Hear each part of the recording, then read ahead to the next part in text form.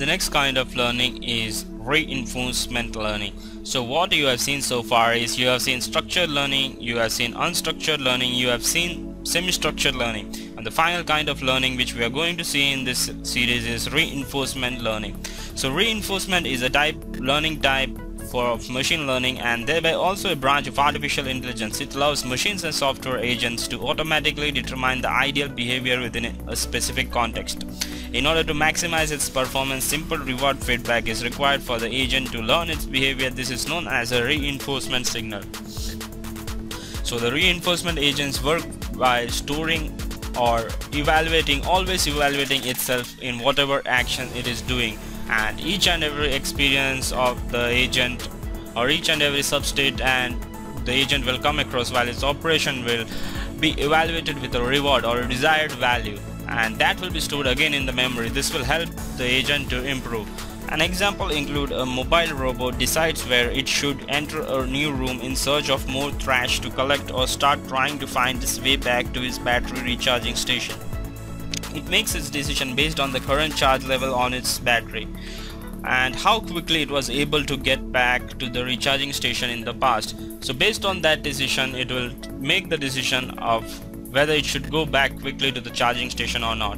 If we consider this simple layout, then you can see that the agent is working in an environment, and based on each and every action that the agent is doing, there is a reward which is associated. So based on each and every action will be evaluated based on a benchmark which was desired, and that benchmark will decide the reward. And in the simple case of a child, if you see that a child while it's learning to walk, it will fall and get up, it will fall and get up. So in order to give motivation to the child, you could keep a reward like every correct step or every few steps the child will walk, you can give a chocolate, and this will motivate the child to walk more. So such is a simple example which could be seen in this situation of how reinforced learning could work. So how supervised learning is different from reinforcement learning. So the reinforced learning and supervised learning are somehow similar, that they will include the labels. As in case of unsupervised learning, the data did not include any label, but in supervised learning, somebody always cross-validates the output with desired results. When the number of possible outcomes are small, this can be successful. But like an example of a chess game, where there can be thousands of possible moves, it's not possible to cross-validate all. Also, it's possible to get better results by self-learning based on experience. So if you're designing a chess game or simple chess game computer program, so a reinforcement learning could help the game to learn to play on its own, and while it's playing on its own, before fine-tuning the system, you could put the system to thousands of different games, and based on the different games it will learn something new, learn which move was correct, which was wrong, and based on all that knowledge the game could itself become a better, and a better algorithm could be possible. So that's one way how a reinforced learning could be useful, and it could be applied in different levels of artificially intelligent machines. And again, how is unsupervised learning different from supervised learning?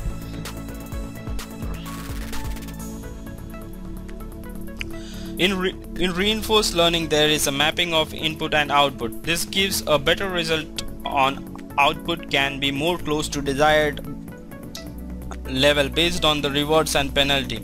But in unsupervised learning, there is no relation between input and output. The goal more is to find patterns from a large data, feed it to the machine. Machine is now able to make action on various parameters based on what it understood from the patterns or data, like suggesting articles to a person based on his previous read history. In reinforced learning, the user would be able to give a feedback on articles he did not like from one suggested, thus improving the knowledge graph of the machine for the user. So if there is an automatic virtual machine which will suggest a user the articles which he would like to read, so in such case the machine will suggest based on the history of what the user liked previously.